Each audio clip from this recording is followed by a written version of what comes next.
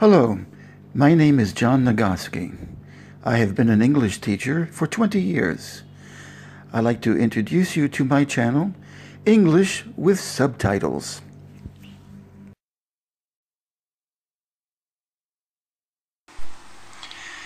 Eating Live Octopus, as read by John Nagoski. San-nakji is a variety of raw dish, made with long-arm octopus, a small octopus species called san-nakji in Korean, and is sometimes translated into baby octopus due to its relatively small size compared to the giant octopus.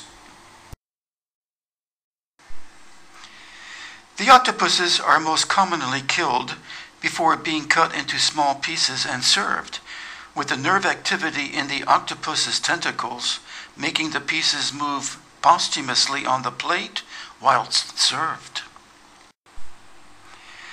The octopus's highly complex nervous system, with 2/3 of its neurons localized in the nerve cords of its arms, lets the octopus show a variety of reflex actions that persist even when they have no input from the brain.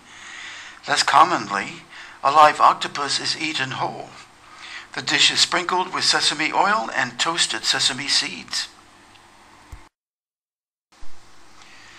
Because the suction cups on the arm pieces are still active when the dish is served, special care should be taken when eating san-nakji.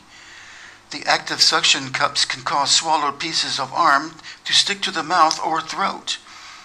This can also present a choking hazard for some people, particularly if they are intoxicated.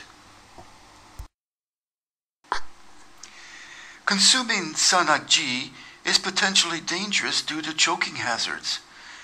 Because a cephalopod's limbs contain neurons, the extremities continue to move and the suction cups along its tentacles maintain their gripping power that might attach to one's throat, even after getting detached from the body and doused with sesame oil.